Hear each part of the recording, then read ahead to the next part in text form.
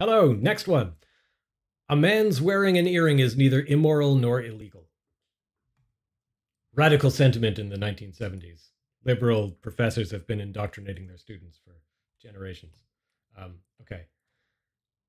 We're going to do a symbolization key, so we're going to look for logical connective type words. None of that stuff is logical.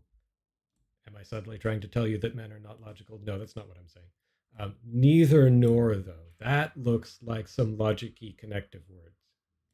So what's left after that? I think we are connecting together these two sentences. A man's wearing an earring is immoral. A man's wearing an earring is illegal. Maybe you think here, so here's some like good hygiene to keep in mind when you're doing your symbolization keys. It's a good idea to take out negations because you can always represent a negation with a not sign. So maybe you look at this and think, well, really my key should be a man's wearing an earring is moral and a man's wearing an earring is legal. And then I can write not one and not the other one. I think in this case, maybe that doesn't work because you might want to think, so you might think there are the things that are immoral and there are the things that are moral, but there might be a gray area in between where things are neither moral nor immoral. Likewise with legality, there might be things that are legal, like maybe something's legal if there's a law that says you can do it, and things that are illegal, and things are illegal if there's a law saying you can't do it, but maybe there are things where like the law just doesn't say, so it's neither legal nor illegal. So in this case, I like keeping the negated form of the predicates of the property we're ascribing here. So a man's wearing an earring is immoral, a man's wearing an earring is illegal. We want to write neither M nor L.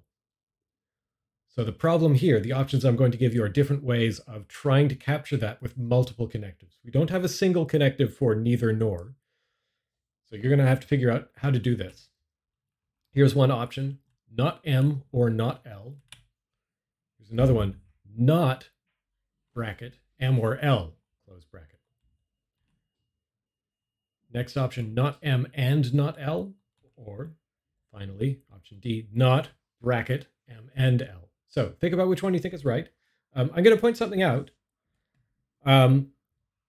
Notice the difference between what the brackets do. So this one says the things on either side of me, either the thing on the left or the thing on the right. The thing on the left is not M, the thing on the right is not L. So that negation over there, that first negation, just applies to the M.